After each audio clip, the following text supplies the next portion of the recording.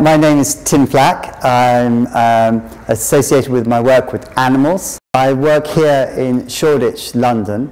It's where my studio is based. But naturally enough, I have to often find my subjects elsewhere. I have been known to bring the odd kangaroo and wolf into my studio, but generally we'll take the studio to the animal. At the moment, I have a show at my London gallery, Osborne Samuel, which will run to the third week of January.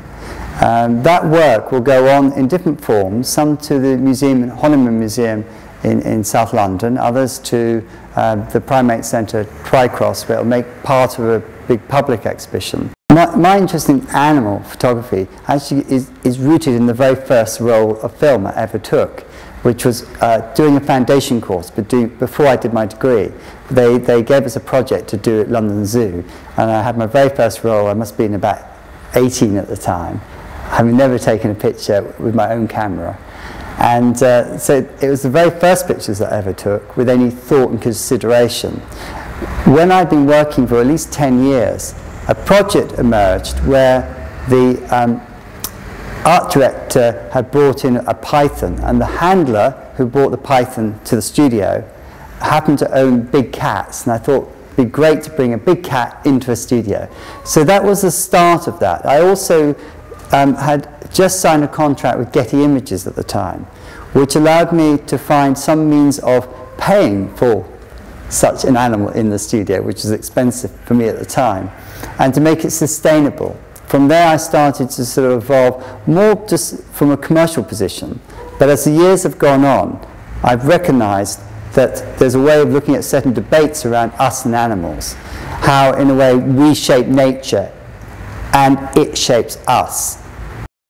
One of the images that I think is most interesting for me from the More Than Human project is the cockerel that looks almost like it's going across a stage on a balletic point.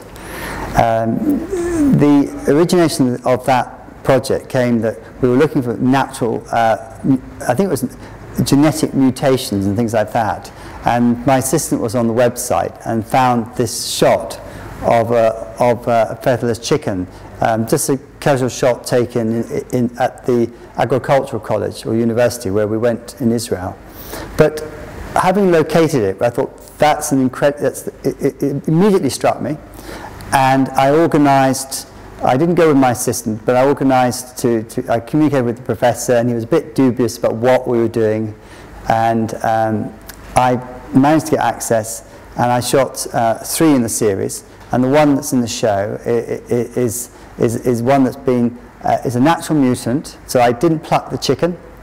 And it's been crossbred to create it into a fatter chicken for the purpose of battery hens in the third world, where they have expensive cooling systems, is to help supply livestock to that part of the world. What I think is more interesting about the cockerel, firstly, that you debate what you're looking at. Is it real? Have I plucked the chicken? But I think also that if you think about it, today we consume more images of animals than we ever have. But we're actually further apart from the actuality of animals than we've ever been. So if you go to your Sainsbury's or your Tesco's, you see your chicken with no feathers on, but of course in clean film, but of course it doesn't look back at you. And it's these kind of layers of debate which I think are interesting, and which in a way, when a picture forces an engagement because you question what it is you're looking at.